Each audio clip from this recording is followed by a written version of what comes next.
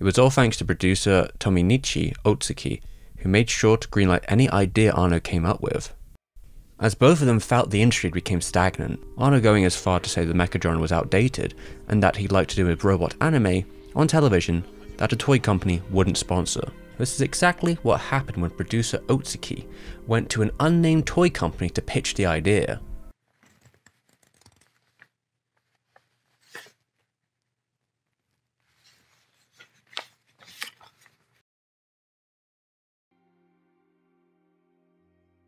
"大月くん、これはどう言えばいいかな。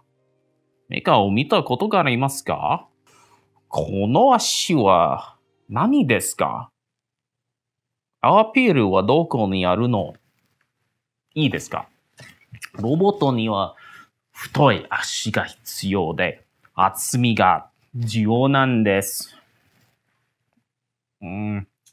このデザインじゃもうこれないし、これはロボットとは呼べない。Okay, yeah, in 1994, these designs weren't exactly stacking paper, but what made them so unique? Its sleek humanoid design, for one, gives the impression it's alive. From episode 1, we see that beneath its metallic shell is something born of flesh. I was inspired by Japanese demons. I gave them a modern appearance, but such characters have been around for a long time. It's also hard to avoid the parallels between Unit 1 and the God Warrior from Nausicaa. Even thematically, they're closer to kaiju than mecha, but unlike Nausicaa's animation, there was no heavy expectations here. It was going to be a small-time animation. I think it's going to be more cult anime than Nadia, because I don't think there's ever going to be an anime that has that kind of feel to it. After all, Nadia was on national public television at a peak time for the whole family. How was it going to beat that? This show is going to be for otaku. Maybe it would be a 6-episode OVA. Okay, maybe not. 26 episodes on television. That way it has more chance for exposure. But Anno's studio had very little chance of actually finishing a 26-episode show on its own. Originally, I didn't plan on making Neon Genesis Evangelion at Gainax, but another company, King Records, who was the production's main sponsor, shared this interest. But I wanted to show respect for the place I worked. However, it was impossible for Gainax to create a TV series by itself in 1995, so we had the support of other companies. Tatsunoko would help Gainax throughout the show, alongside outsourcing a few episodes here and there, but we'll get back to that later. But in terms of themes, EVA would speak directly to mecha fans. I guess a theme would be what I'm thinking about at the moment, thinking about the complexes that anime fans, including myself, have. What makes us happy? How can I be happy? Anno had just endured 4 years of depression, but there was a level of optimism in him now as he approached this new project, a new lease for life.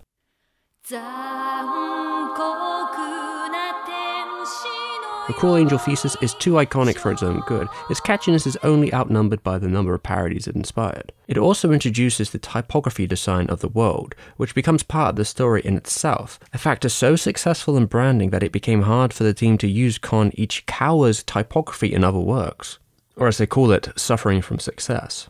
It is groundbreaking in the sense that they use kanji with attention to typographic matters. I was aiming for the coolness of the thing. Yet if there's one factor not well explored, I'd say it's probably the editing. Sharp, fast cuts with an overstimulating use of information could describe Anno's style. This is what literary critic Hiroki Asuma believes to be the case. It resembles a music video as it flows from each beat of the track. You gotta think this was back in the classic age of negative cutting, and it could take up to 10 hours to cut one episode of Evangelion. And they kind of felt bad about that because their Tatsunoko editor was on the older side, so they learned from the staff how to cut it themselves, and they used the free old editing systems in Gainax to cut the latter half of the show on their own. So that meant that Masayuki, Tsurumaki, and Anno would edit the second half on their own.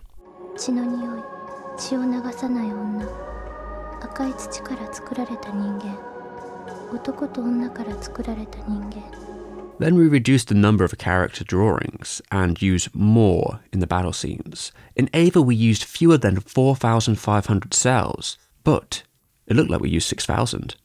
That's because we did that trick. In TV anime there's a limit of pictures and 30 minutes, so you can't move the characters around as much as you'd like. So where do you look for the best visual efficiency when you can't move the characters? I think it's the moment when the cut changes. Holding frames is a staple of the show, daring to go far longer than anyone else, to focus on the stillness of an important moment. Anno once said, animation is also a world of pauses. But this didn't start in EVA. Nadia paved the way with its starkest moment.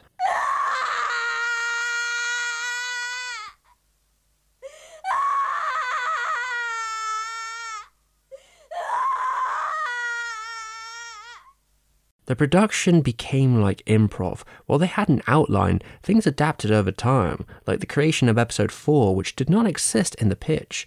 But editor Setsukawa, the man with more writing credits than anyone else, but the director, said that it was important to wrap up the first arc of the show, about why Shinji continues to fight.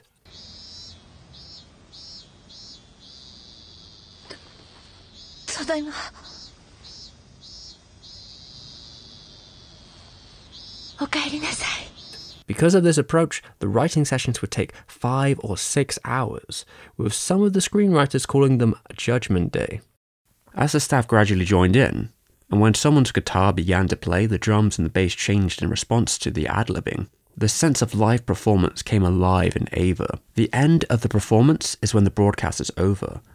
That's why I can't start the next script until the previous one's finished. It takes me longer than in a normal production. As they went with the flow, the show changed in its second half with the influence of its team in both writers and animators. For example, when Production IG animated episode 13, many of the concepts came from Mitsuo Iso, an animator at the company. It's one of the few Angel-related episodes to not feature an EVA unit battling, and that's funny coming from a studio who specializes in technical, mechanical drawing. Episode 11 was animated by legendary studio Ghibli, with lots of intricate touches you'd expect from them. However, we have a problem. Ghibli was not prepared for the world of TV deadlines. They couldn't quite match up with Sadamoto's style either, thus theirs bleeds through. They fell way behind, and Anno himself had to walk down to the studio to scold producer Suzuki. The deadlines were tight, and they became harsher as they went on. As Anno's protege once said, "The schedule was an utter disaster, and the number of cells plummeted, so there were some places where unfortunately the quality suffered." They had 14 episodes to produce in 6 months, so it was really only possible because of how dedicated the team were. It was a real trial by fire, and while the team was suffering, the viewership necessarily wasn't, as the show had started to gain traction through word of mouth, especially in the second half when the show started to tackle the psychology of its characters. I wrote about myself. My friend lent me a book on psychological illnesses, and it gave me this shock, as if I finally found what I needed to say. The characters of EVA are all composite personalities based around my personality. Shinji-kun is my current me. But I wouldn't make it out as simple as this character is this person, or this represents this within the show, because Anno has been back and forth about what represents what in some questionable areas. Gendo is your self-insert, right? Well, partly. He's bad. He's sometimes charming. That's my dick. It's the only little and charming part of my body. From the beginning, there was an attempt to bring characters away from stereotypical portrayals, especially the women, Anno referencing reading a lot of romance novels to get a better idea of how women think. But they also came from the internal mind of the director. Then there's Shinji, a grounded take on an actual teenage mecha pilot. While it does call back to Gundam's Amuro Ray, Shinji is so vulnerable in comparison without the hot-blooded temperament of Gainax's prior work. He's the closest portrait to the viewer. だからすごく一時期見て、これはすごいぞ言われてみてみると、確かになんかシンジとかと自分を重ね合わせて、これだよいう感じするんだけども、少なくとも僕があのくらいの年の頃、14とかあるいは15、16、17、18ぐらいまではやっぱり世界はなんとなくどうなってるのかよくわかんない。In Japan, Shinji stayed at the top of Animage's polls for about 2 years, while the perspective in the West differed. Maybe whiny characters are more relatable, since all kids seem to do nowadays is complain and moan about absolutely everything. But Shinji takes his concept and pushes it about 10 miles too far. because he seems to be suffering from a rare unexplained disease in which his balls got so fucking irritated with him that they decided to just pack their bags and leave, leaving Shinji as a confused underage girl pretending to be a boy. Shinji, to quote a famous fanboy one-liner, is a giant wuss. He cries, he whines, he cowers, he chants a constant mantra about how he mustn't run away. I'm pretty sure that everyone has heard about the self-pitying emo that is Shinji. Hell, people have been driven away from seeing NGE because of Shinji alone. His presence cannot be ignored, and his constant, introspective put-downs are nothing short of groan-inducing tedium. If only he could have actually stopped blaming himself for everything and actually grew a backbone every once in a while, he would have been a much better character, but instead we got what we got. Fuck him, fuck anybody, fuckless fucking fuck. I are sad. God damn it, we've been doing this for 15 years. Well, it wouldn't be so bad if the pilot did a better job. You mean humanity's last hope who passed out and peed his pants? That's what I'm talking about. Now, this sort of reaction could come from an insecurity in its viewers. After all, there was one man that once said,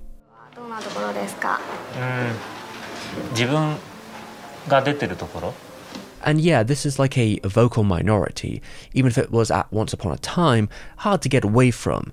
That sort of critique of Shinji's arbitrary sense of masculinity, even though that's something that the show is obviously questioning. The word man is also created by a world of ideas. If you don't think of yourself as a man, there's no such thing as a man. I think it's a very vague thing. I think that's why people have to keep saying, if you're a man, or if you were a man, over and over again for a long time. If we don't constantly remind ourselves of this, men will disappear.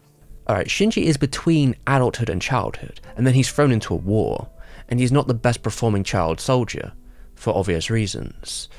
But I believe the show is less so going for Power Rangers, and maybe more so something like the Persian Gulf War.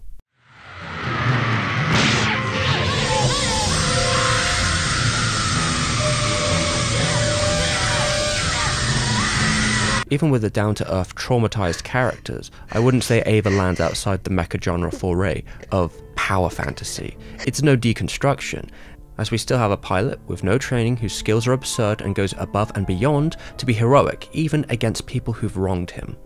But then the key difference is what happens when Shinji tries to be a man and gets cocky. EVA is not a show that rewards the arrogance of its characters. It's not like Michael Bay's EVA. This tastes like shit, but I'm gonna finish this because that's what a man does. I do find this parody most telling of audience expectations, especially when it comes to the quote about being a man, to not question societal expectations. Because the audience wants you to appeal to that kind of power fantasy, you know, the one that Bay's accused of, sort of military subsidized, jerk-off fantasy for teenage boys. And in response, Bay famously said, "I make movies for teenage boys." Oh, what a crime. It may surprise you to hear that Anno actually holds a similar sentiment to the work he does. The best way to get an original project through would be to make a robot, space, or beautiful young girl one, because I thought these categories would have the best product value. It's easy to get sponsors to pay for it. You need to understand that Japanese animation is an industry that is, for the most part, male, and it's quite evident everything is made for their gratification. Animation is on certain points very close to the pornography industry. Both know the expectation of their role, but Anno is the one who pushed against it, while painting a big target on his head.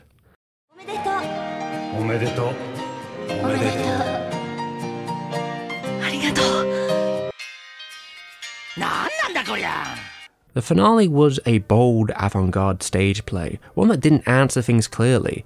As Hiroki Asuma said, "They want to be Shinji or Asuka, but the later part diverges from such a typical pattern. The reviews and comments of anime fans show their disappointment with the later episodes, since there's no hope for a happy ending and no space for their identification with characters."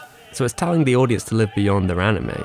However, Anno could never have expected that one specific complaint letter from cultural critic Eiji Otsuka would spread the debate nationwide.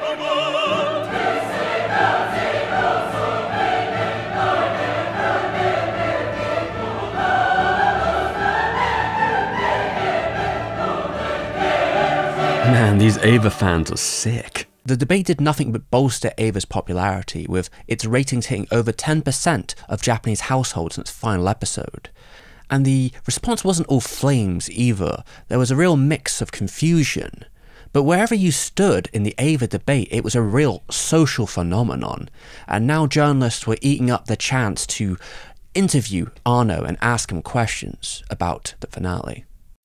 A lot of people from the online service are stubborn and unable to think in a flexible way. The great majority of people judge only the final result. From my perspective, we did everything we were able to do. On Evangelion's last 2 episodes, which upset many fans, I have no problem with them. If there's a problem, it's with you guys. Too bad. Actually, the TV version ends beautifully, internally and externally. It's falling into place beautifully. The episode 25 and 26 that aired on TV were a direct reflection of how I was feeling at that point in time, so I'm very happy with them. I don't regret it. I hear there's many straightforward verbal attacks online. On the other hand, this last episode recorded the highest viewership of Evangelion, and the viewers who do not usually watch anime said, Evangelion is amazing. My current mood? I'm very tired. Those who criticize the show are either negatively biased or immature, narrow-minded internet fans. Evangelion is my life. I have put everything I know into this work. This is my entire life itself. I'm just sorry to hear people say that it's a lazy episode. I can't help but laugh. There are staff members who have overworked it, but none of them have been lazy. Again, those people might get pissed at me if I say these things, but I feel sad for those who can't feel it. I'm reworking episode 25 and 26. That will be sold on Laserdisc and video next year, but as far as episode 26 goes, that will be a complete revision, so that it will be more visual. I'll do it again by deconstructing the original plan.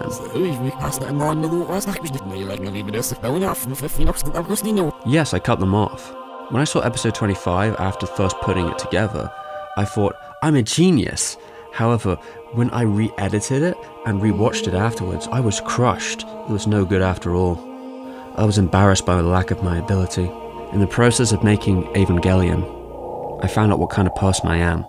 I acknowledge I am a fool.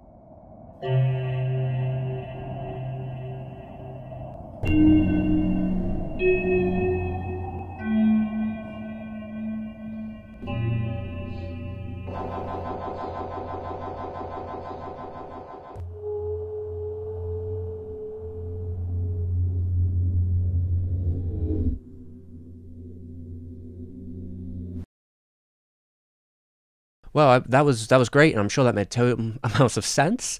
Right, GoFundMe. We're running a GoFundMe on the Cary Kano interviews from the Blu-ray, and this is to dispel misinformation. It's a lot of information. There's many interviews in here. I want to get the major ones all translated properly and available to everyone, to just get rid of this idea that Anno left the production, to make sure people understand the clearness of the history, and, you know, just get it out to people, because there's some really interesting stories in here. And if you want to support that, go on the GoFundMe. You can add to it. You give enough, you give an extra bit of bonus there, you'll get on the list. You'll see it as it's translated, and then it'll get into the video, and it will make everything a better experience for everyone. And we can finally close the door on that chapter of the internet that started long ago when someone guessed what happened during this production in the early 2000s, and has never been able to escape it. Yeah, alright, on to the Patreon stuff. So if you want access to the rest of the video, that's probably 80 minutes I think we've done beforehand to this part, you can get them all on Patreon. I think that's available to everyone if you want to support that way. Also, End of EVA, that's already been done. It's on there. It's on there now. I finished that section. So if you want to see what happens next, because you're dying to find out, you can get it straight away. I've got to thank basically everyone who's been patient with me so far. This has been taking, I say this every time, but this took way longer than expected. Still going. I'm in the I'm completely stuck in cost fallacy zone right now, and I'm hoping these people have let me survive through that period. And that would be Jay, Alex Morati, Floyd the Professional, Paul, Steven's mum, Chunks, Doji, Joven, MTG, Fox. I've never really asked what you would actually want me to call you, but we'll go for that now. You can leave a comment if you have a better idea. Subsofa, Takayuki Suzuki, and as well as everyone else on the screen. Thank you so much for your ultimate patience, and I'm doing the best I can. I'll see you all real soon, I swear. We're getting there. We're getting there.